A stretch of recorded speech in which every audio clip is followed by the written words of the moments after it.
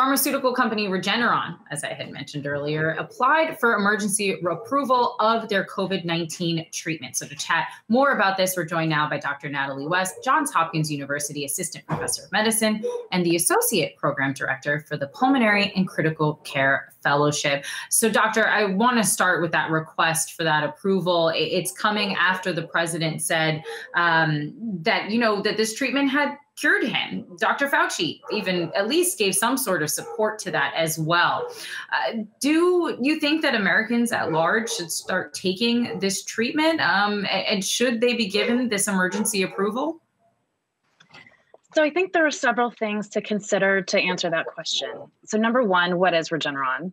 Number two, where is it in clinical trials? And number three, actually, what is it meant by emergency use authorization?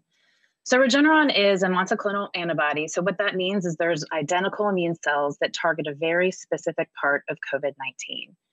And right now it's been approved for compassionate use. And what that means is when someone's critically ill without any other therapeutic options, the FDA can be asked to approve on a case-by-case basis use of that medicine. Emergency use authorization is generally when the FDA allows unapproved drugs or products to be used during a health crisis or emergency, for instance, a pandemic. This can happen when the drug looks to be beneficial and it may be effective. But let's contrast that to what we're normally used to when the FDA approves a drug. Usually in the full-blown approval, the drug has gone through all phases of clinical trial. We have robust safety data, and we know it's effective. And we also know what side effects to look for. So Regeneron, and what we know so far, it's being tested in those patients that are sicker and need hospitalization, those patients who are outpatients who don't need to come into the hospital, and those people that have been exposed but tested negative.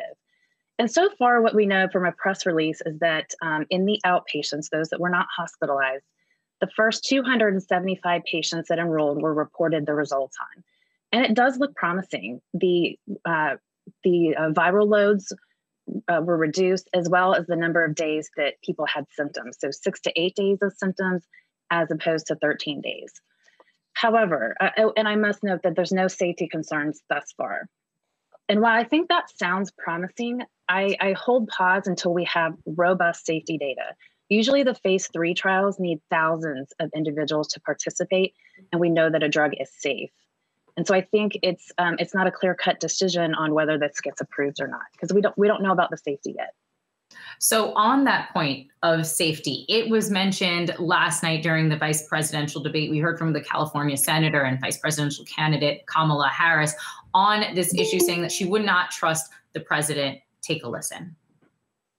If the public health professionals, if Dr. Fauci, if the doctors tell us that we should take it, I'll be the first in line to take it. Absolutely. But if Donald Trump tells us that we should take it, I'm not taking it. So, Doctor, I would love for you to react to what she said. I mean, does the senator have a point here? Should Americans be fearful of taking a first-generation vaccine, particularly if it is touted and publicized by the president? So I think many members of the medical community highly respect Dr. Fauci and agree with his recommendations on masks, social distancing, hand washing, and robust clinical trials on vaccines. There are a number of clinical trials that are going on for vaccines, but we have to follow strict guidelines in order to prove safety and efficacy. And as Kim just noted, the CDC just released stricter guidelines and basically said that in order to have an emergency use authorization for a vaccine, that robust safety data was going to have to be shown. So I think what Senator Harris was saying is, let's let the scientists speak about science. Leave the politics to the politicians. Let's hear from vaccine safety from the medical community and make that decision.